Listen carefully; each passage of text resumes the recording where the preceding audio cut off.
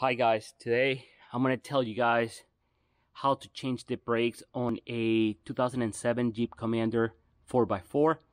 The first thing that we need to do is remove the tire, which is pretty easy. You guys remove the tire. After that, or actually prior to that, make sure that your car is lifted, secure on the front, lifted. I have 2 jacks and a lift jack for security. So then initially this was in here like that, and you have 2 screws, one right here and the other one right here, which I have saved right here. And here are the lug nuts that go on the tire.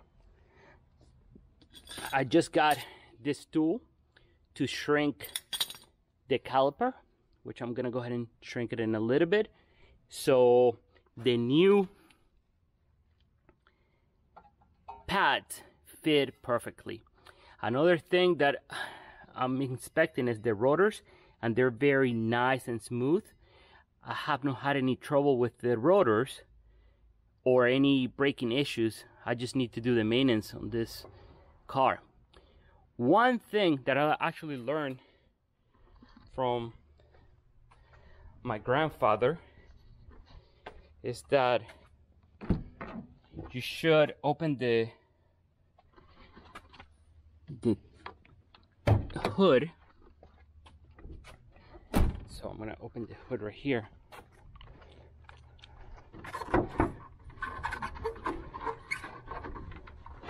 So right here, open the hood and let the brake canister, which is located on the driver's side, all the way to the back. Leave it open so it could breathe. I'm just gonna leave it a little bit open, just like that, so air could come out. So I'm going to continue doing the maintenance. I'm gonna do the tire on the back first, then I'm gonna do the other side. I will go ahead and continue to vlog. If you have any questions, please feel free to leave the comments just below. Remember guys, safety first, safety first. All right guys, so I just got back from the local AutoZone store, Auto Parts, and I got the pads. The whole thing was $50, including the taxes. And what I recommend is that you get the pads that includes the clips and everything, so you don't have to go through any hassle. Make sure that everything is brand new. So that is my recommendation. The next thing I'm gonna do, I'm going to put the piston, I'm gonna push it back, and I'm gonna push it back with this tool right here. All right, let me go ahead and install it real quick.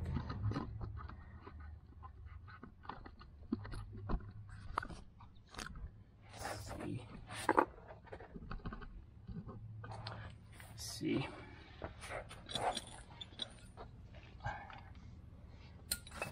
I'm going to go ahead and wear some gloves.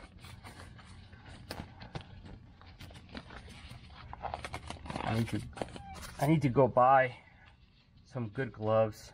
Likely I'll do it later today. So I'm going to go ahead and... Okay guys, let's see if I can do it.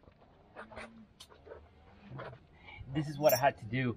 I had to open the bleeder on the back.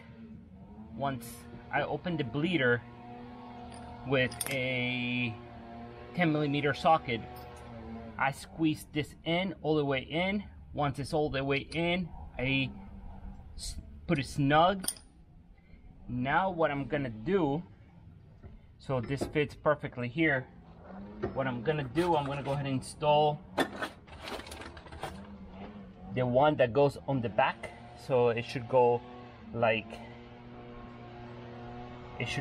so. So I'm gonna go ahead and put it here. Let me see. Go ahead and squeeze it in.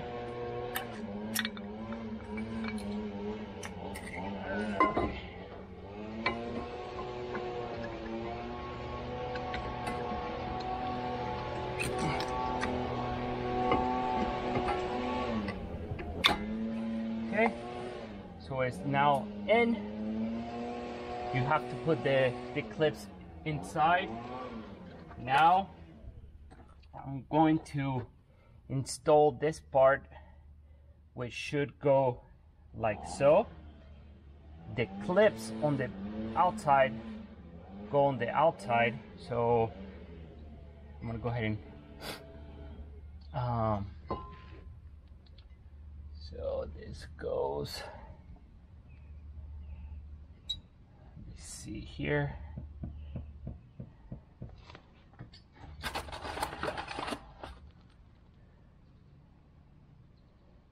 Yeah, so this clip has to go on the right side when you're looking at this, and this matches the back. So let's go ahead and put it in, and it fits like that. It fits perfectly. All right, I also replaced the little clips on the bottom that also go on the top. It comes with the hardware, it comes over here. It comes with this. Okay, now let's go ahead and do the installation. So this should fit perfectly. This should go right here, should go right here, should clip on the bottom. Should clip on the bottom. And it should clip right here too. I'm gonna go ahead and give it a few things.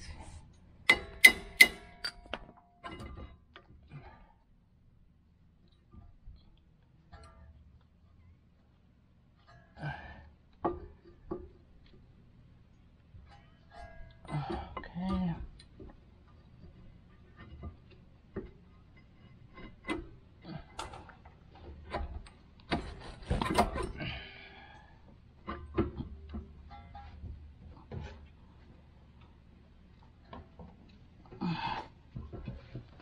Second here.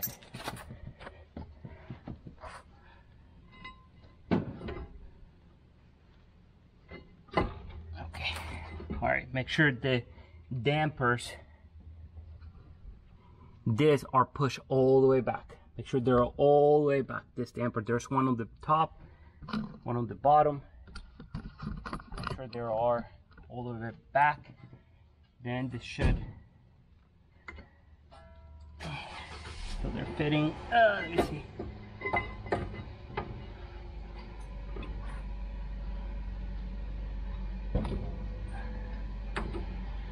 Okay. They're good. Okay. Something on the front. Good. Check. Check. All right. Now we are going to install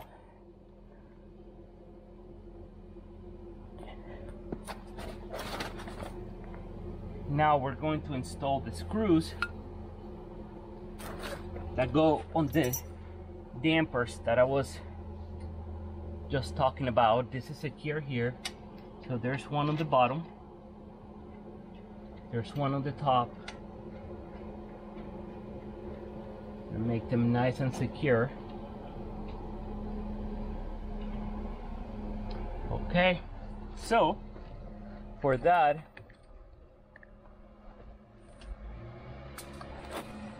I'm going to be using a 13mm wrench right here, and I'm gonna go ahead and start making it tight.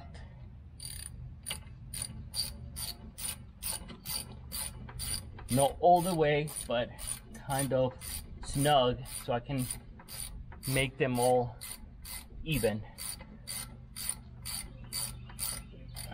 Okay, so snug. All right, I'm gonna go ahead and do the bottom one too. Same thing, snug.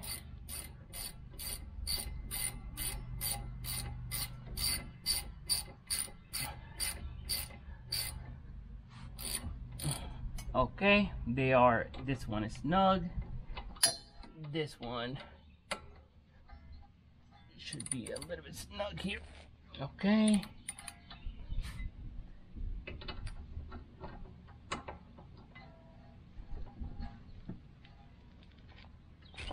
Snug once again.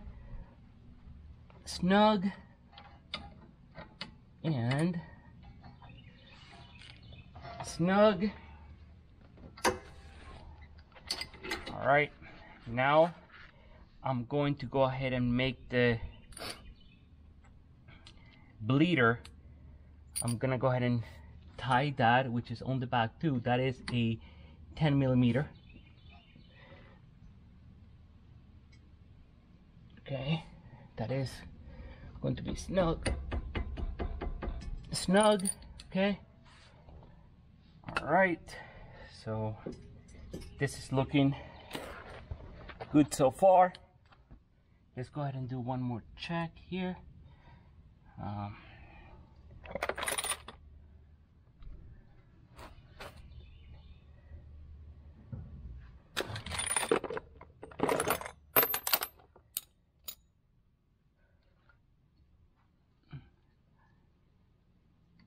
Snug.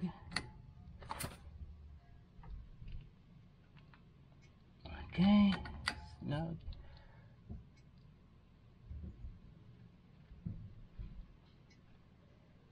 Okay. Now I'm gonna make the other one snug too.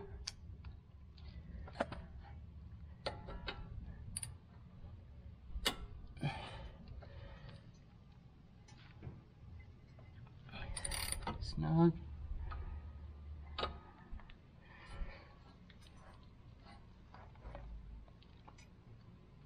Oh, snug. Okay. All right. So we should be set. There is a rubber thing that goes on the back of the bleeder. I'm gonna go ahead and put that there. Make sure it's nice and secure.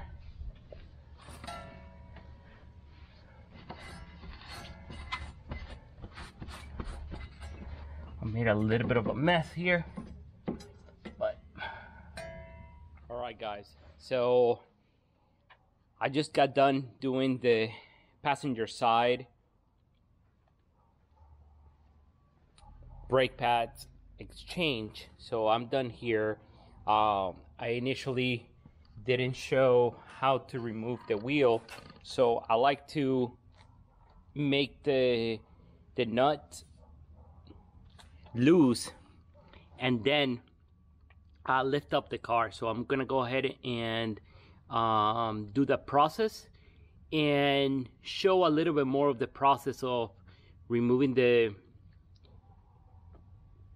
brake pads, so you guys can have an idea.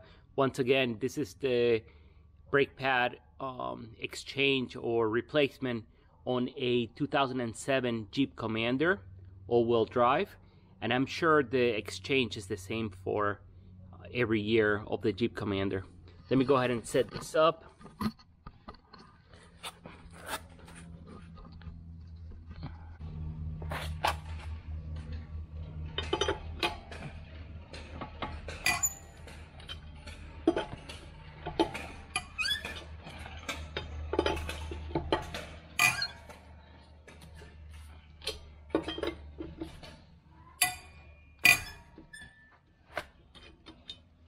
and I'm using the 3/4 side of it.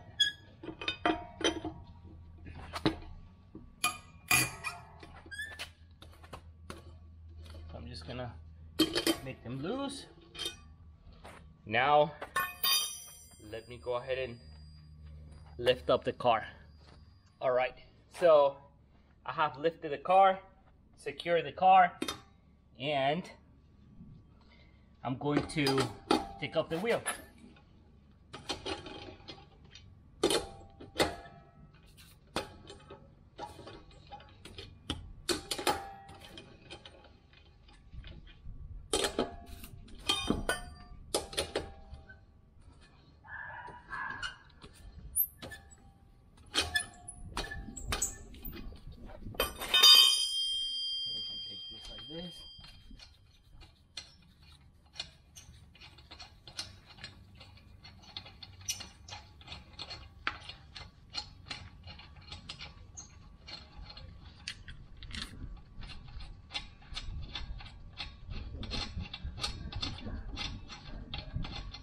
I'm gonna put the nuts securely right here so they don't go nowhere. I'm going to remove the tire. I'm gonna put the tire on the side. And this is how we have the calipers. Once again, I need to remove this bolt right here. There's one right here on the side. Right here.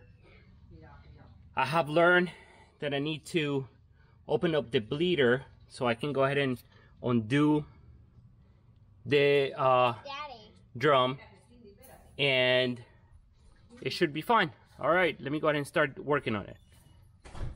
All right, guys, I have replaced the entire thing, and once again, don't forget to make this snug. This one pretty snug, and close the bleeder, which is right here on the back. And this took me like what, like maybe 15 minutes max. All right, I hope this was helpful.